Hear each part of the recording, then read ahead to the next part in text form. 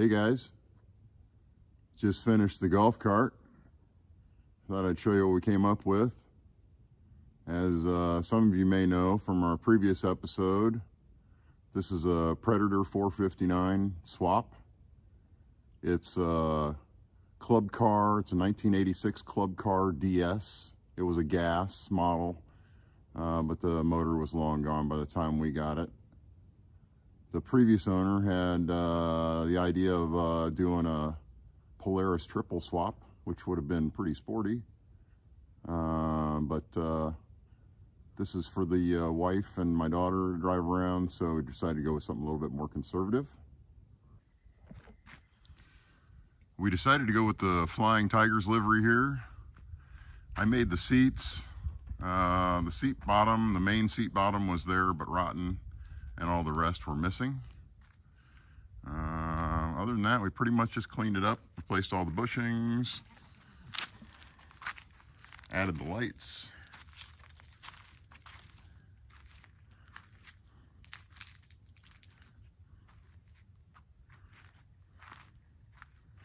Wired it from scratch. You can see a GM style ignition switch and headlight switch and choke. But other than that, everything's like stock. It was really dirty, but I'd been living in a farmyard for a while. But it was pretty straight. And the body's rough, but it cleaned up okay.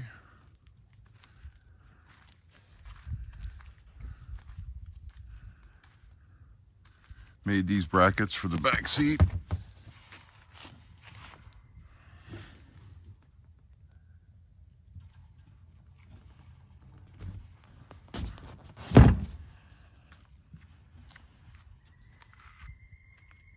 Let me pull the seat off and I'll show you what we did underneath there. So I've covered some of this before for you guys that saw the previous video, but for the benefit of those that haven't, you can see we've got the stock Predator gas tank, just moved it, made some aluminum brackets for it. Group 31 battery. Doesn't need all that, but that's the one we had. Made the accelerator and choke brackets there. It's the stock shift cable, just a new one. Same thing with the brake cables, replaced those, new shoes. There's the Predator 459. Let me move around here. Show you the other side. It's a Comet 780, 1 3/16.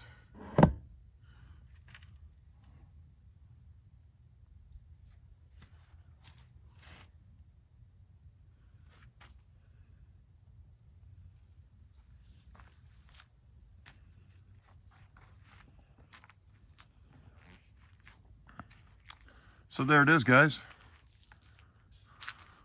Another one done. Thanks for watching. Hey, if you got this far, probably ought to go ahead and like and subscribe. That way you'll get the new episodes right when they come out.